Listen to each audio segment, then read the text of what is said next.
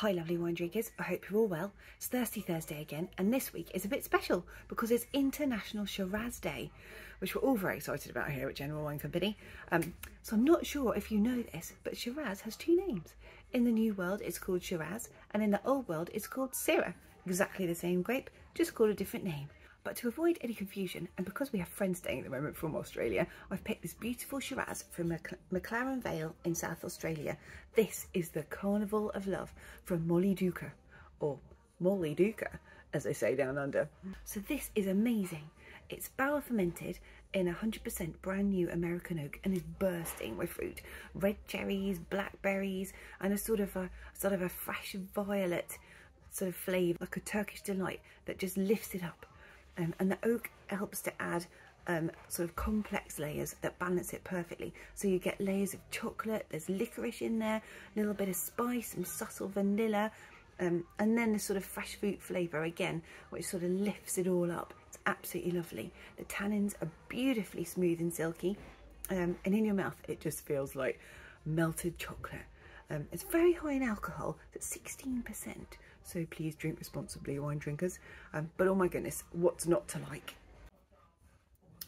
So in South Australia, it's the hot sunshine that helps the grapes develop such a big, bold flavour. There's lots of sugar, and then that all changes to alcohol, which makes the very high alcohol levels.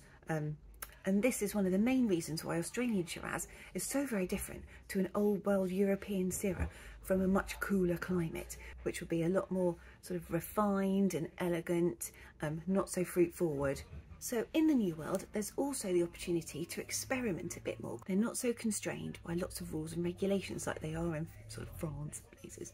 So the people at Mollydooker have used nitrogen to help preserve the wine, because it also reduces the amount of sulfites in the wine so more people can drink it.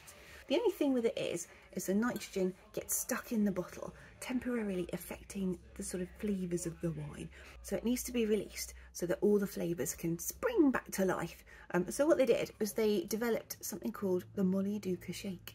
So there is instructions on their website and on YouTube and things of how to do it. But just to summarise, basically what you do is take the lid off, pour a little bit out, put the lid back on, very important, turn it upside down and give it a good shake.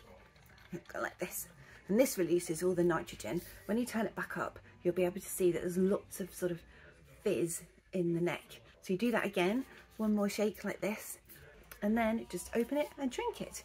It's quite nice to compare the pre-shaken wine with the after-shaken wine, and just to see the difference with all the flavours released.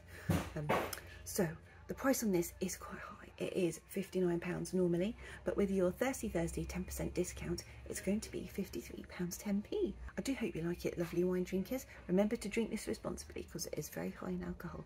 Happy International Shiraz Day and happy drinking. See you next week. Bye.